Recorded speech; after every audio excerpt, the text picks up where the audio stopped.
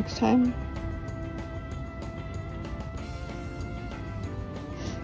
It's really nice up here. There you go.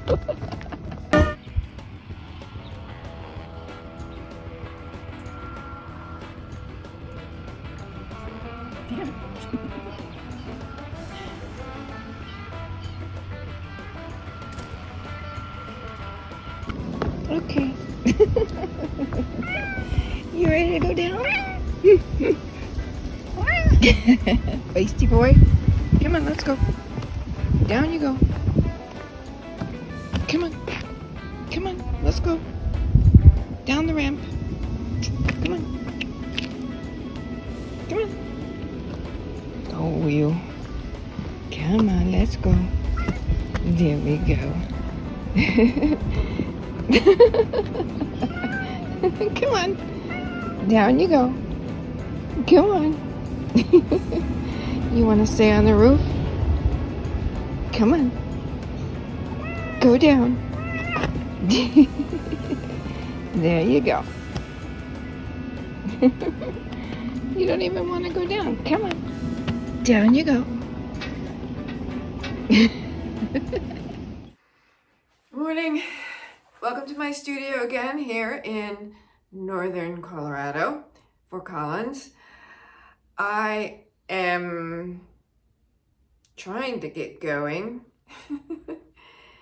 I got up early this morning and I'm trying to get going. I was just going to start on my painting and I realized it's going to be 101 degrees today or higher, and I have some things to water in the garden. So anyway, I'm going to get right to the point. I am feeling a little overwhelmed because I have all these big projects and they're not getting done fast enough.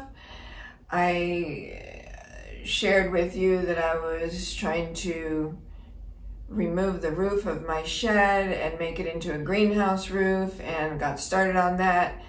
My friend was gonna come and help me, but he got waylaid, and he might be able to come in September and help me. But the main thing is I missed my window of opportunity because the fruit trees bloomed and suffered the fate of the weather. And now I've got squirrels stealing the minuscule number of apricots and peaches that were on the trees, and they're not even ripe. So, hungry squirrels. But the other thing is Stanley's house, my other big structure that's going to be wire enclosed. I'm really wanting to finish that because I have a whole mess of plums this year from 2 trees that didn't produce too much until just now. And so for the next 2 weeks, I am going to do 2 things. I'm going to not share with you the completion of this painting because I hate coming attractions. As you can see from this cartoon that I did about me and my mom, I don't like being shown the end of something before it happens. And my mom was famous for sharing coming attractions. And when I get down to the end of a painting, I'm doing such minute things a lot of times that the average viewer can't really see what I'm doing. And so it may look finished to them for 2 weeks, and then when I finally say it's finished, it'll be very, really anticlimactic. So no more of this Yarrow and Hen painting for the moment. And I'm going to entertain you with, share with you some of my paintings that I have available for sale, some little ones that are affordable, and some prints that I have left over that I'm going to release for a really good price. And my little friend has just appeared. What? What? You need some company? I'm coming out.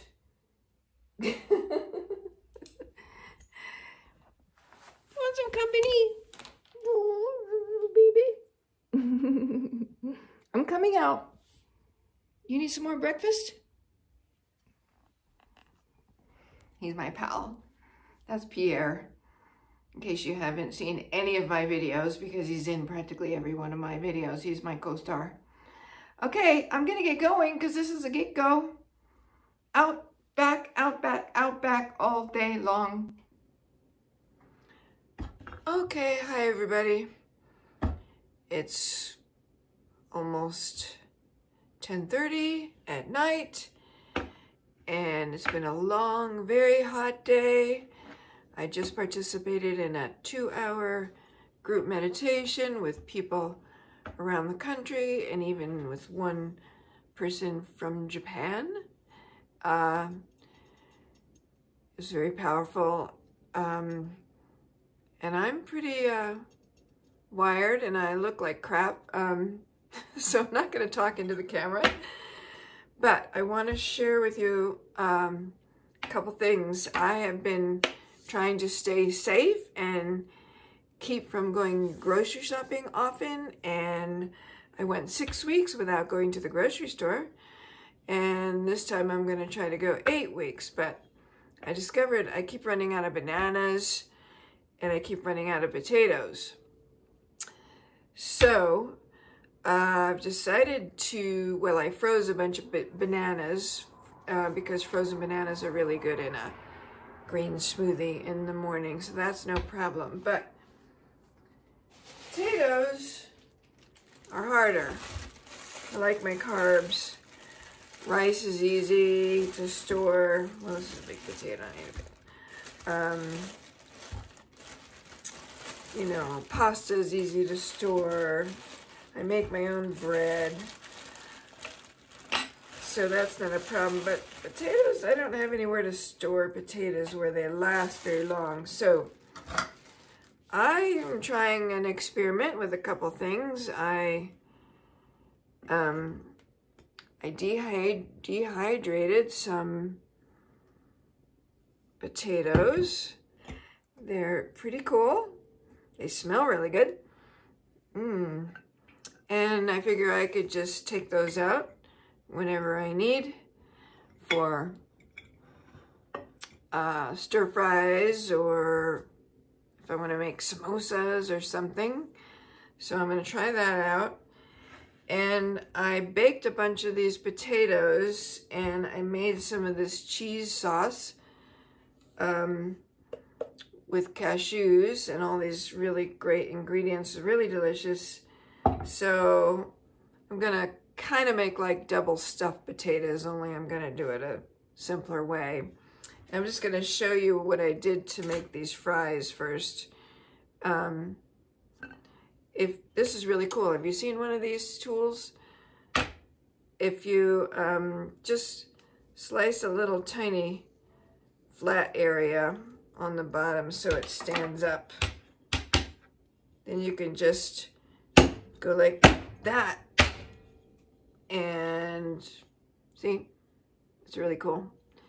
And then you can just push on the bottom a little bit to get it to go all the way through the wire, and then it comes right off, and then you have some little baby fry shapes. Are they cool? And then I steamed them for 4 minutes, and then dumped them in cold water to stop the cooking, and then I dehydrated them in my dehydrator for 7 hours. Okay, so the other thing is I'm going to cut all these potatoes and take the weird parts off. And I'm going to just slice them up a little bit. I am going to add some of this cheese sauce.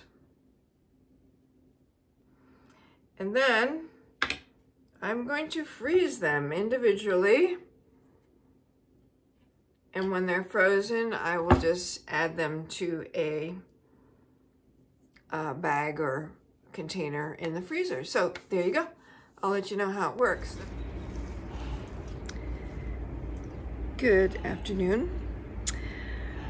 This subject of light is, in relation to the things going on in the world, is quite a vast subject, and I'm going to do the best I can to give you a little soundbite.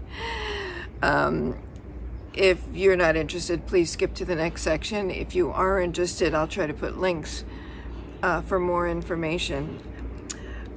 So I will begin on this anchoring the light subject that I want to share with you. After the mass shooting in Boulder in March, I created this vlog episode, and in it I mentioned, in order to deal with the stress in the world and the violence, to do our best to anchor the light.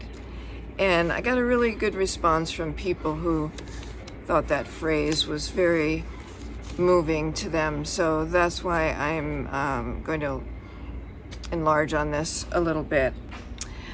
I am a student of the Ageless Wisdom Teachings. I have been for many, many years. So what I'm going to share with you is based on that frame of reference. So if it's upsetting to you, please just skip.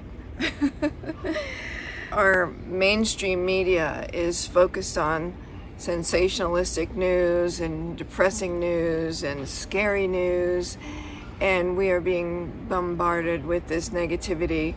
But there are a lot of really good things happening in the world that, of course, we don't have the benefit of knowing about because it doesn't sell news, like the scary stuff does.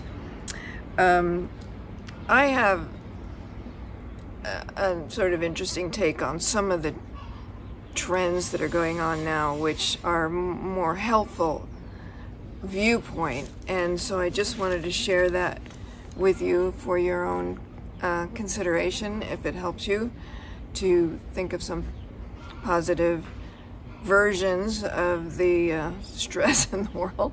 I'm going to do my best. I took notes because it's impossible to get this big subject in a little tiny soundbite. Okay, so there are two really big things that I think are contributing to the commotion in the world. And the main one, I believe, is that we are moving into the age of Pisces. The age of Aquarius from the age of Pisces, which we've been in for 2,500 years. In the new age, we will also be in for about 2,500 years, the age of Aquarius. While these energies are overlapping, which is where we are now, it causes friction because the energies of the Piscean age conflict with the energies of the Aquarian age. The characteristics of the energy of Pisces are to do with individualism and idealism, and it creates a sense of separativeness and sometimes righteousness, devotion. The energies of Aquarius have to do with synthesis and brotherhood, and it's that energy which wants to bring people together, have them work together in groups.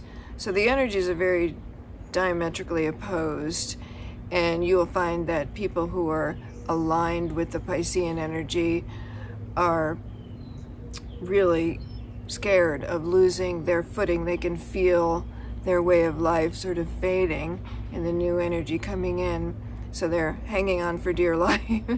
And this is creating a lot of the polarization in the world and the violence, actually.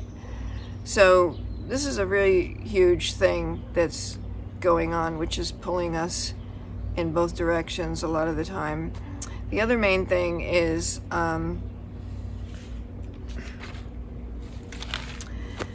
that my experience has led me to believe that the world teacher is in our midst, and this world teacher has come into our lives. He's still incognito for the time being, and sort of waiting in the wings for the right opportunity to emerge publicly. When we have taken the necessary steps to bring in the new time, he will come forward and add his help. He's already helping daily, hourly, by the second, but he's doing it incognito. At some point in the near future, hopefully, he will be fully visible and fully working with us to guide us and show us the way forward. And he's come with a number of his advanced disciples who are called the Masters of Wisdom, or the Great White Brotherhood, or our Elder Brothers. There's many names for this group of advanced men. So they are working together with Maitreya, and Maitreya is the world teacher's personal name.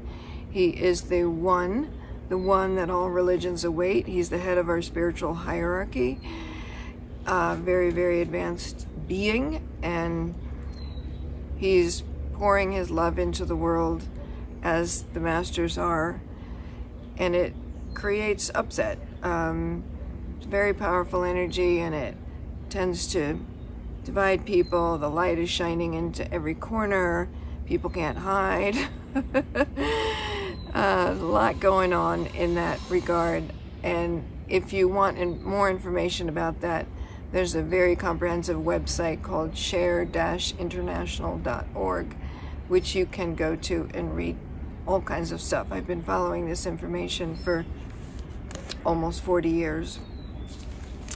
So, talk about anchoring the light. These two photographs are ones that were taken with my camera by my friend who was sitting next to me in the audience at the Palace of Fine Arts in San Francisco. It was many years ago. This was a talk being given by Benjamin Krem, who was the spokesperson traveling all around the world, bringing this information about Maitreya, the world teacher, and the Masters of Wisdom, you know, coming into the world. And he was giving this talk in San Francisco. And at this talk, and he was being a vehicle for Maitreya's energy. Maitreya was giving a blessing to the audience, and these photos were taken during that blessing, and you can see they're very extraordinary. And this is one way of anchoring the light. And we can anchor the light too in whatever way we can, whatever way we're good at, whatever way we love.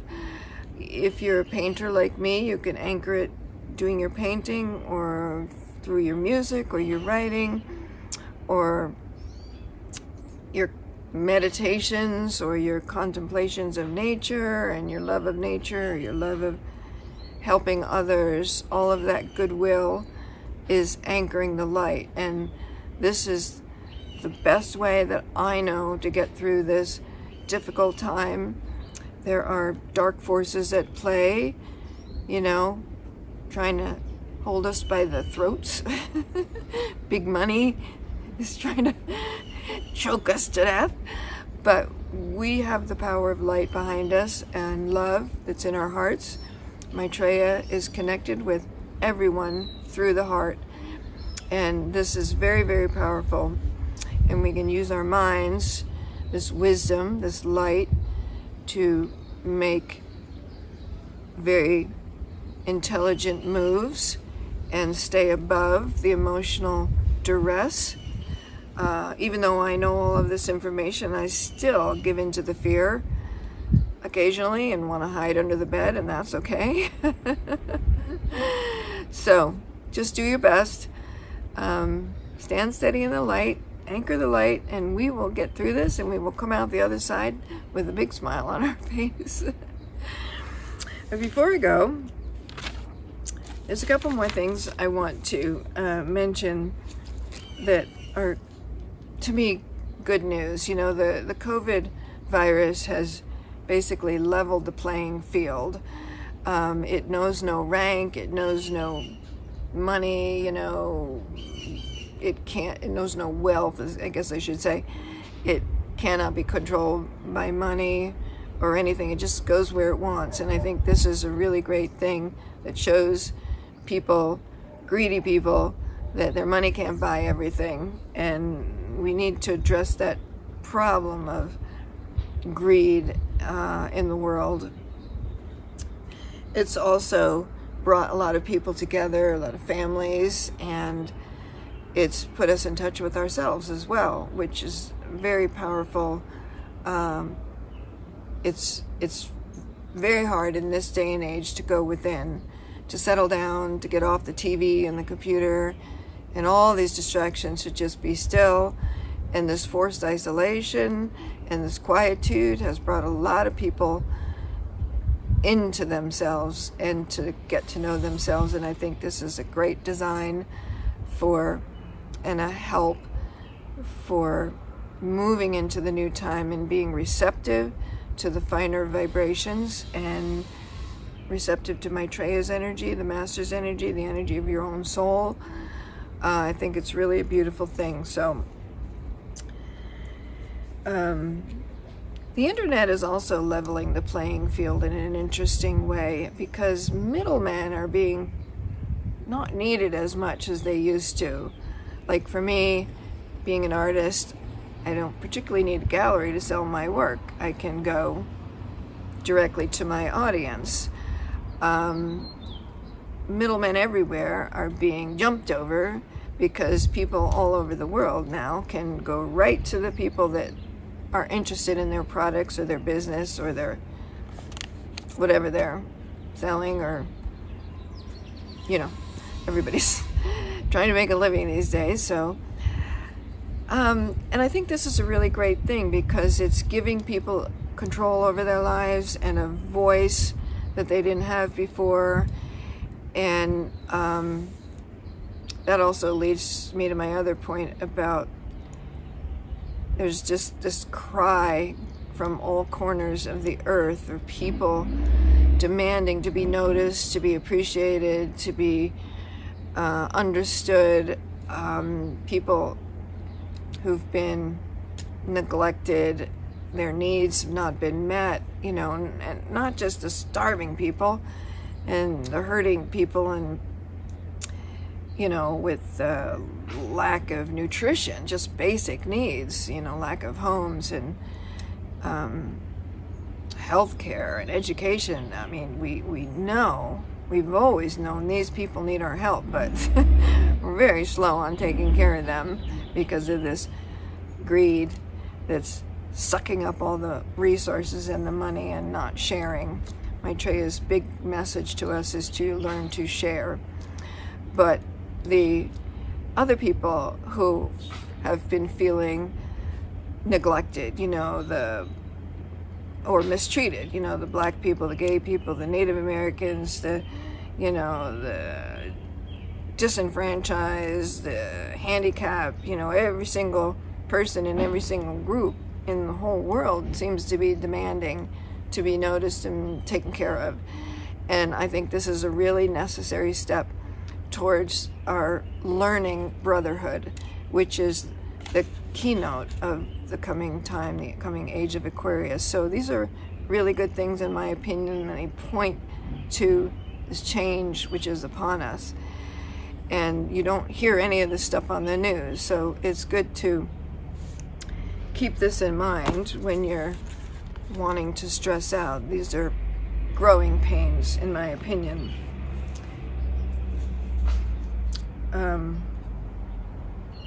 And the last thing is that, you know, the truth has pretty much flown the coop.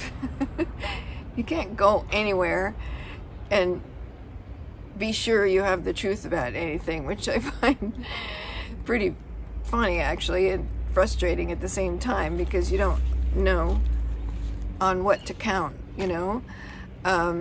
So many people are manipulating the airwaves and the computer waves and the, you know, the mass media.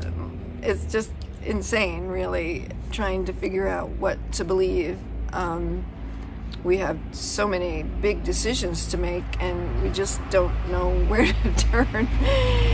And I think that's a beautiful thing, because what it's doing is helping us develop our intuition, which I think is also a big step on the spiritual path, is to develop this inner knowing, this inner intuition, and to not rely on outer signs and outer information. It's just a, meditation. This is why I always promote meditating, because I believe that all of our answers are within, and we just have to learn to tap that inner resource. And so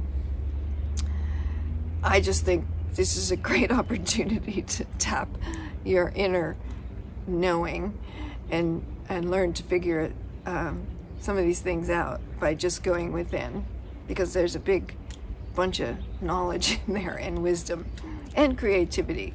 So let's see what else I got. I'm almost at the end. You can go to read some articles I wrote. There's 10 or 12 articles I wrote on this subject of the world teacher. And they're illustrated and they're entertaining, and it's called the Oh My God series. It's OMG series dot something. I will find it. I'll put the link. So thank you for listening, if you've gotten this far.